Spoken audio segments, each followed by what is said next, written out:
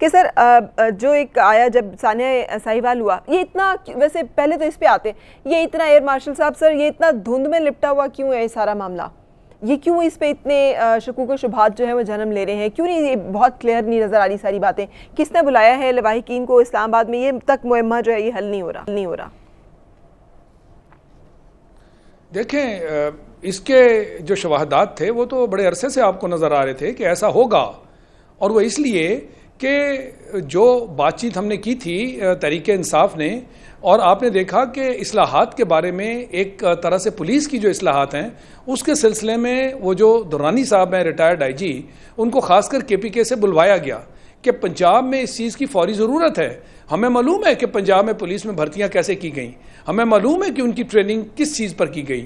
سیاسی جو اختلافات ہیں اور جو آپ کے سیاسی حریف ہیں ان کو زیر کرنے کے لیے پولیس کو استعمال کیا گیا، اور اس کے تحت بڑے بڑے جرم ہوئے. آج بھی ہم را اینڈ وار کا قصہ نہیں بھولے، آج بھی ہم جو ماڈل ٹاؤن میں پولیس نے تباہی مچائی اور پھر وہ عابد باکسر کا قصہ، یہ بے شمار ہیں، ہم وہ نہیں بھولے.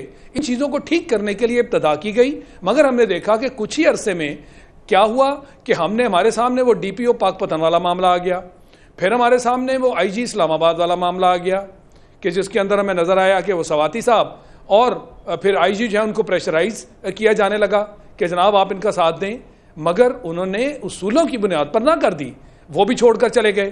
تو مقصد یہ ہے کہ اگر آپ کے قول و فعل میں اس طرح کا تضاد ہوگا تو پھر ساہیوال والا واقعہ تو ہوگا.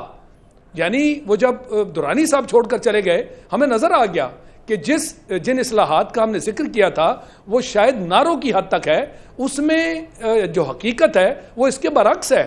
اس کا مطلب ہے کہ ادارے ٹھیک کرنے کی آپ نے بات تو کی ہے، مگر پریکٹیکلی آپ ان کو اصلاحات کرنے کے لیے جو اقدامات کر رہے ہیں وہ ابتدائی میں ہی آپ کے ہاتھ سے نکل گئے، تو پھر کیسے یہ ٹھیک ہوتا؟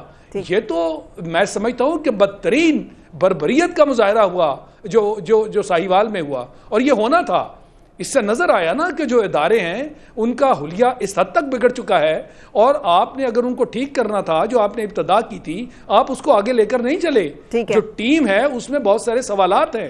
یعنی سب سے بڑی بات جو آپ نے بھی سوال کیا تھا کہ جی کیا وجہ ہے کہ چھوٹے چھوٹے حکم اوپر سے آتے ہیں اور چیف منسٹر پنجاب جو ہیں وہ اس کو آگے لے کر چلتے ہیں. اس کی وجہ یہی ہے کہ پنجاب کا آپ دیکھیے کہ پورے ملک میں لیول کیا ہے، یہ ملک کا آدھا حصہ ہے.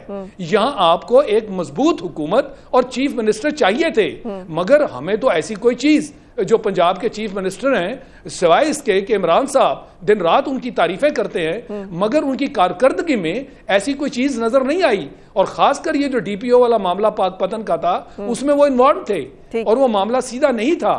تو جب آپ اس طرح کی جو ہے لوگ لائیں گے سامنے، نہ تو آپ کی ٹیم ٹھیک ہوگی، نہ آپ کے ادارے ٹھیک ہوں گے، آپ کی کارکردگی ٹھیک نہیں ہوگی. اور وہ کہتے ہیں نا کہ words deeds speak louder than the words.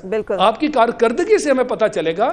یہ باتوں سے یا کسی کی پشت پناہی سے کوئی آدمی مضبوط نہیں ہونے جا رہا. یہ وہ چیز ہے جو تحریک انصاف کو سمجھنا ہوگی. اس وقت تک وہ ہوتی ہوئی نظر نہیں آ رہی.